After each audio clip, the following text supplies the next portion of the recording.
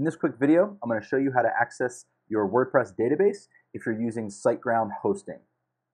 There's a lot of different reasons why you might need to access that database. You might want to change a username or a password. You might need to update your site's URL if something happens and you get locked out. Also, if you switch over to an SSL certificate, your site changes to HTTPS, you might need to make a few changes in your database there. Also, if you need to export your database for any reason, if you're moving your site to another host, that's a common reason, or you might just want to go in and make a backup of your database file.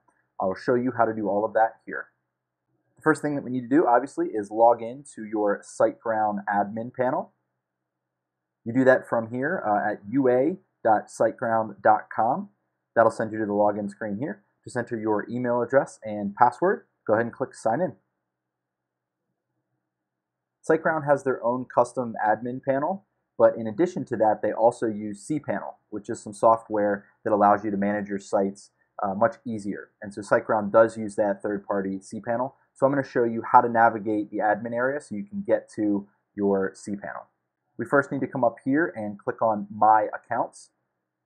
Here you'll see a list of all the sites that you are currently hosting with SiteGround. You may just have one in your account, but whatever the case is, no matter how many websites you have, you're going to access all of those websites through one cPanel. So you do that by clicking on this red Go to cPanel button right here. All SiteGround sites use MySQL databases, which is very common, especially for those who use WordPress for their website. And there's a great piece of software that's called phpMyAdmin. That is a piece of software that makes it a lot easier to make changes, add things, delete things to a MySQL database. So there are a couple of ways that you can get to phpMyAdmin through cPanel. One of the quickest ways is to do a search. Over here on the left-hand side, I'm going to go ahead and type in phpMyAdmin, and you'll see it show up here on the right-hand side. Also, you could scroll down and look for the databases section, and again, you'll see phpMyAdmin listed here. So once you go ahead and click on that, it'll open up the phpMyAdmin interface, and I'll show you how to access the database. SiteGround automatically logs us in here to the phpMyAdmin.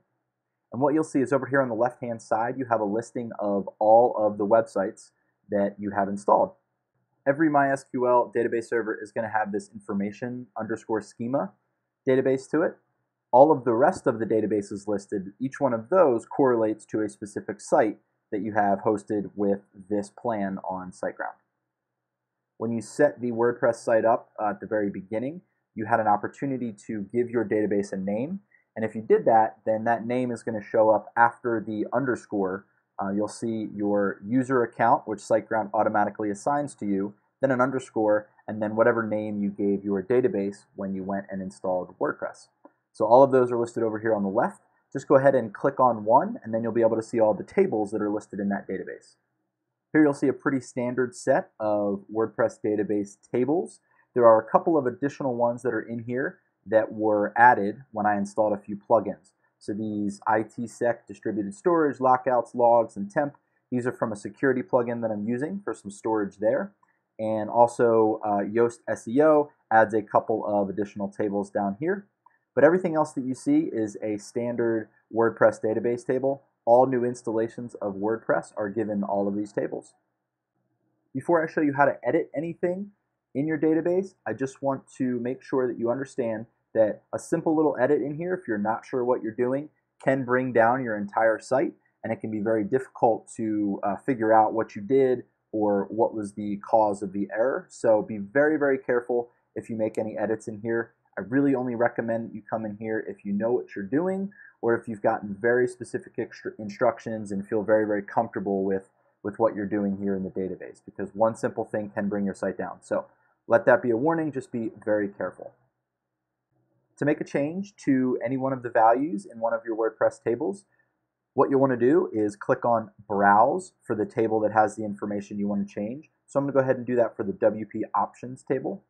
Now you'll see a row for each and every option and value that are stored in this table.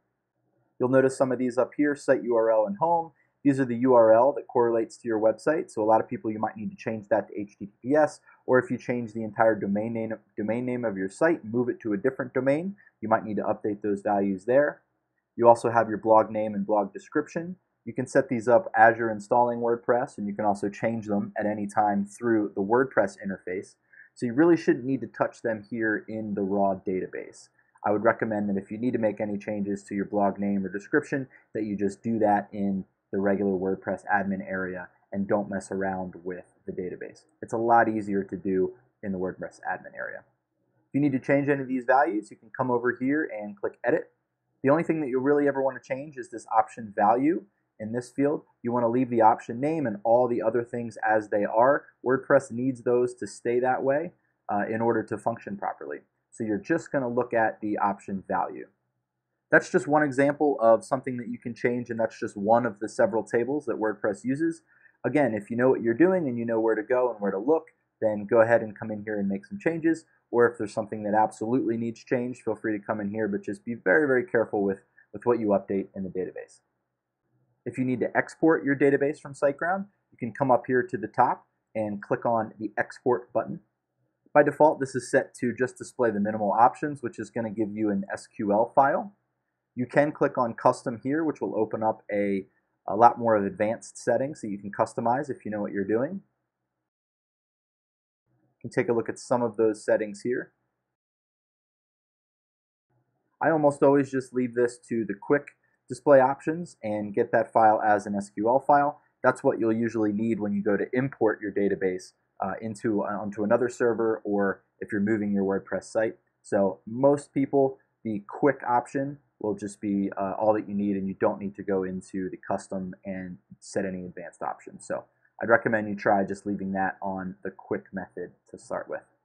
And then you would just click the Go button here at the bottom, and that would export the file and download it onto your computer.